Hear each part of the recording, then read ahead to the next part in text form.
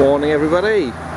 Today at Cotland here we're pumping slurry out, emptying it out onto the fields with the umbilical system. It's my contractor doing the job for me, Irfon. He's got 7530 John Deere on the pump.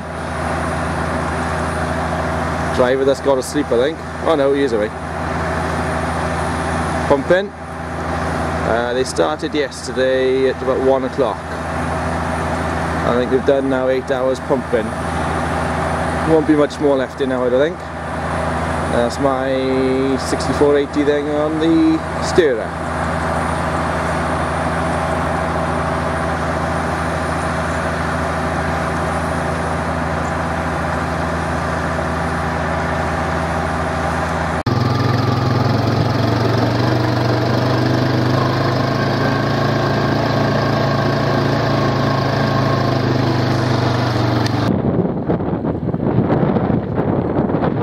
This is the other end of the operation, the spread bar.